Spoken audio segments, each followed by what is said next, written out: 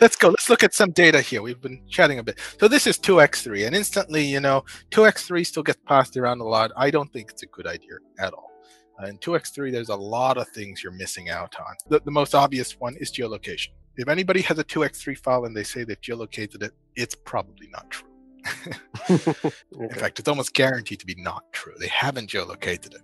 Because if they say I have, the next question you ask them is, okay, show me where you've stored the CRS name in your model. And then if they don't answer that, then they know, then you know that they haven't actually done it. If they do answer it, then you think twice.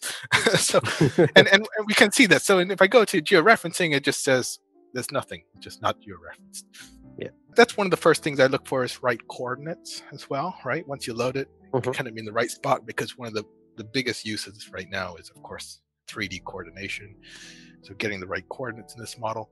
So this model uses a local engineering coordinate system. We can tell because it doesn't have very, very big coordinates. It doesn't use eastings and northings. And that's okay. There's absolutely nothing wrong with that. And this is a common misconception. There's nothing wrong with using local coordinates. And in fact, that's how engineers and architects of vertical construction. This is a vertically constructed building. It's not, roads and rail and so on.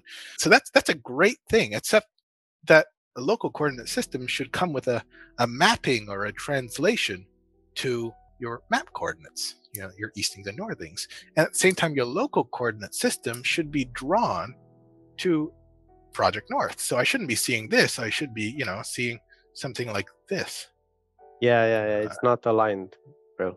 That's right. It should be orthogonal. Whereas it already has the rotation, because that's how you design. That's how you snap all your measurements to. Your model should reflect the design intent if you're working local coordinates. And this point here you should know the eastings and the northings and orthogonal height of that point over there. And currently that's missing. If you moved it to IFC 4, you will be able to record the rotation, you'll be able to record the eastings, northings, and height. You'll be able to record the combined scale factor to convert from your local coordinate systems and your map coordinate systems.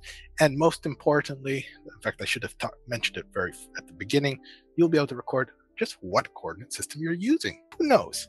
In Australia, it's interesting because these few years have been the switching point between two coordinate systems. So any project in Australia right now that fails to record that information is going to have ambiguous data in 10 years' time. Because it's kind of like the boundary, depending on when you got your survey done.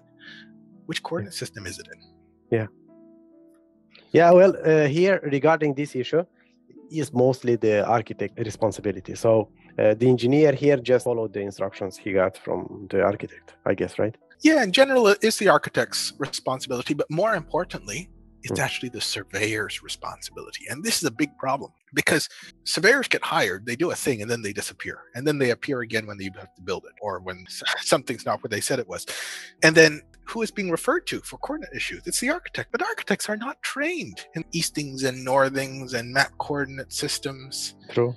So yes, architects have some part of the responsibility. And that part of the responsibility is nominating correct set-out point as well as to use for the local coordinate system that's kind of false origin. And the second part of the responsibility is defining the Project North. No, that's purely architectural. Surveyors don't care about Project North. The project coordination works on Project North, and that's what the architect defines. Yeah, so really the responsibility is a shared responsibility of the architect, the surveyor, and then I would advise one more party to keep the other two in check. I was thinking exactly about that. That's me, that I will need to make clearer requirements regarding this issue, and at the same time educate my decision with the architect and with the surveyor, because that's what's missing right now, to align these wishes and to implement them, right? Yeah, definitely. So whoever that third party is, whether it's the client, I don't know, independent third party, or I don't know, a separate consultant or something, there should be a third person who understands enough about the two worlds, the world that the surveyor lives in and the world that the architects live in, and by proxy, all the rest of the services who will need to copy over those coordinates. A bit of a segue here. Long story short, it's in 2x3, doesn't have georeferencing. Go to IFC 4. It's the bare minimum.